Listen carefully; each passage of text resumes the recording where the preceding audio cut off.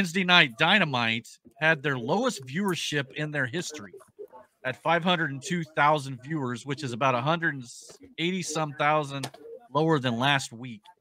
Now, a lot of people were speculating that may be a one-week aberration. I don't know. But there was no NBA playoffs, no hockey that I'm aware of. So there really wasn't a whole lot of competition. Now, in the demo, they were number 3 on cable. So it wasn't like all bad when it comes to the demographics. But that's not great at 500,000 viewers when WWE's pulling. Now, granted, all ratings are down across the board because cable ratings are just not as popular or not as important as they used to be. People are watching on YouTube clips or watching online or whatever it might be. So it may not be the end of the world, but it just doesn't look good for sure. So there's a lot of people freaking out saying it's the death of AEW.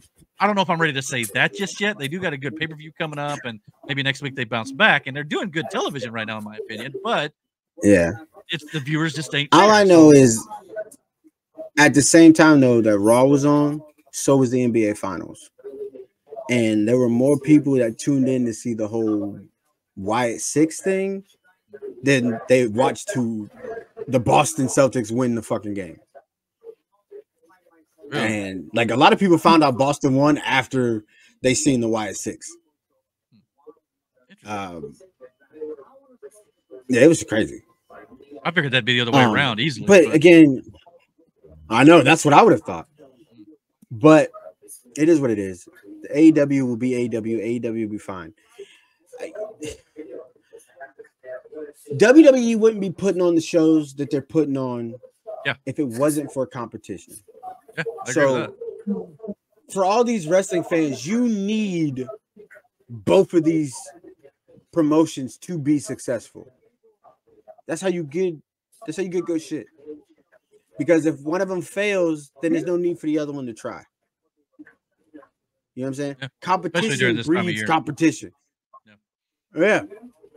Yeah, I mean, you wouldn't be getting any of the TNA stuff with Jordan Grace, or was it John Hendry, or was that his name who came over to NXT this week? Joe Hendry. Get it right. Hendry. Say his name and he will appear. I never heard of the man before this week, okay? Me neither. That shit was bananas, bro.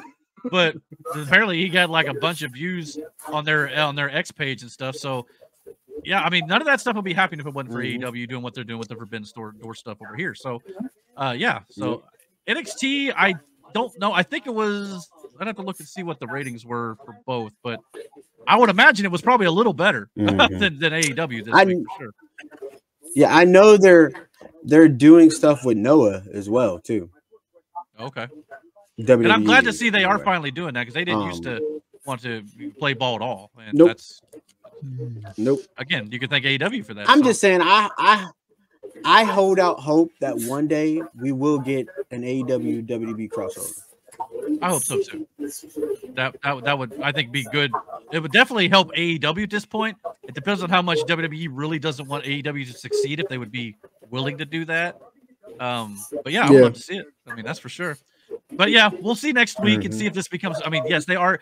AEW was pulling 1 million views at one point. Now it's down to half. So that is a concerning trend. It is on the downward tick, but it does fluctuate a bit between 700 and 800. This week was 500 for whatever reason. So we'll see what it does next week. It's not the end of the world. And hopefully, apparently, Warner Brothers Discovery, they were saying that does not really concern that it's not going to affect their negotiations, but they're not going to say anything if it would either. So we'll just have to wait and see how it goes. But yeah, it was a little concerning to see that number for sure. So yeah. Thank you for checking out this clip from the Dragon's Den podcast. If you like what you saw here, please consider checking out our live podcast almost every single Friday night here on the channel at 9:30 p.m. Eastern Standard Time. And don't forget to comment, like, and subscribe. And until our next video, guys, take care and God bless.